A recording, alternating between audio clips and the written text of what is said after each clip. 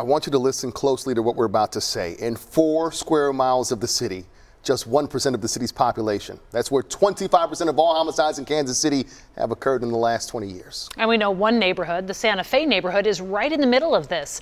It's a neighborhood that KCPD says has been historically divested in. So now they and the city say they're investing in it.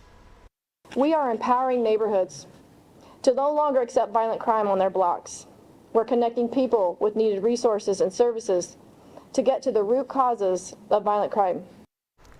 They're the pilot neighborhood of KC Common Goods 360 program. KSHB 41 News reporter Megan Abundis is turning the mic over to neighbors there to see if it's already working. So we've got a lot of disinvestment. We have a lot of homes that need serious help. I've witnessed a lot of violence in the neighborhood, a lot on my own block. 20 blocks of homes that Marquita Taylor looks out for. When you have areas that are abandoned houses and blight, it's going to fester crime because it seems as if it's an area where nobody cares. Do you feel like that's what's happened? Absolutely. Absolutely. That's exactly what happened. She and this group of volunteers and Lord, we're asking you for protection. Yes. Are sick of the violence. It's a hard thing to bury your child before your child bury you. Lord have mercy. So they're working to change it. They're getting to know each and every neighbor. What's your name? How long have you lived in the neighborhood? What's the beautiful thing that you love about the neighborhood? Just conversation. They say crime reduction is working because they're here drawing people out.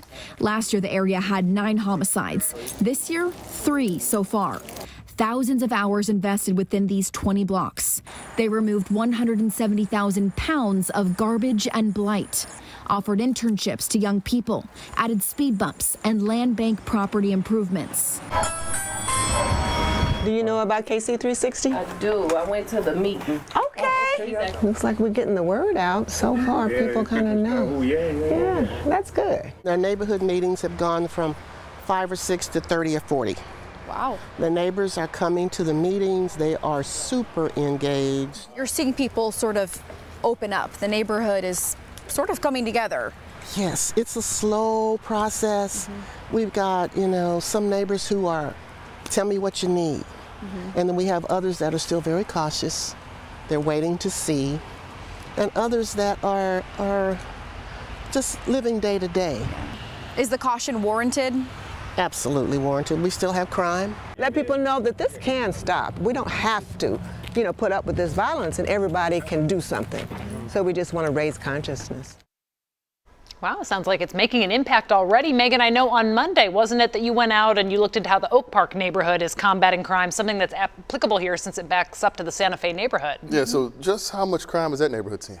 Oak Park borders Santa Fe neighborhood, so it's just a little bit further south, and if they face the same challenges. And neighbors I talked with earlier this week are scared. On Monday, we heard gunshots during our interview, and they say that happens around the clock. So they wanted us to share with you the crime statistics that KCPD gave them, so they can really tell you how much they want and need help.